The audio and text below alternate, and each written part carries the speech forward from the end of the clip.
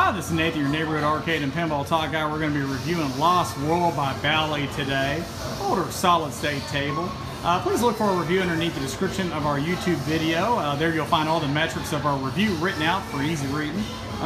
Please follow us, Arcade and Pinball Talk, Facebook, Instagram, Twitter, as well as click that red subscribe button. If you like mechanical pinball, if you like virtual pinball, if you like arcade, hell, if you like anything that has to do with pinball, just go ahead, join our family, click subscribe now. Let's go ahead and get this review underway, shall we?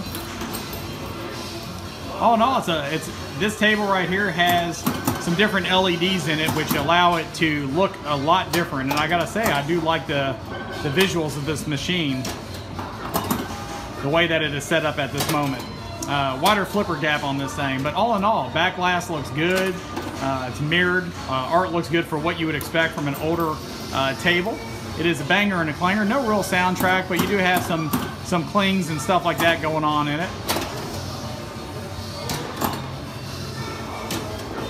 Table set up to flow a little bit better than some of the other ones that I've played, just because of the way that you have the lanes to the left and your capture ball target to the right.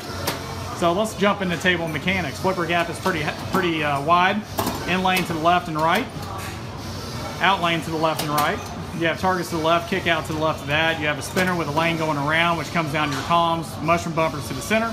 You have a captive ball with a target to the right side, dragging in, and a kick out to the right with some targets to below that. Very simple setup, but again, smooth. And again, with older solid state tables, obviously they're not elevated very high, they're more flat. So something to keep in mind here. So artwork's there for this table. I think theme is there. The banging and clanging, I actually like it. High ball out on this table as well. Replayability is going to be there as well on this table. I just like the way it looks and the way it's playing right now. The flipper's still good, the coils are firing right. I like the capture ball to the top right.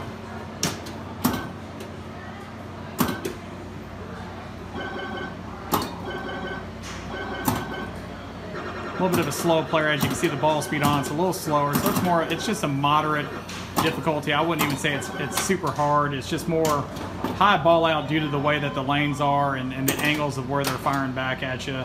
And then also the angle of the flippers is almost pointing straight down. So that does throw your shot off a little bit, unlike traditional flippers. And as you can see there, without double flipping, I would have been done just coming off that rail there. Good blocks to the middle with those mushroom bumpers, and that's what they're intended to do, is to keep you from getting to those columns to the back.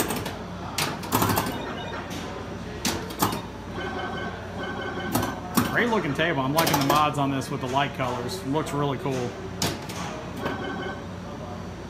That's something that you can do with these older tables, is kind of fix them up with these light mods or pin stadiums or whatnot, and just make them kind of pop a little bit different than what they normally do, and it just kind of adds a different dimension to it. It's almost like making the table new again. But all in all, Lost World Bally, great table. Look for our review underneath the description of our video. You'll find all of our metrics there. Click Show Me More, or click the down arrow underneath the headline. You'll see it pop open there.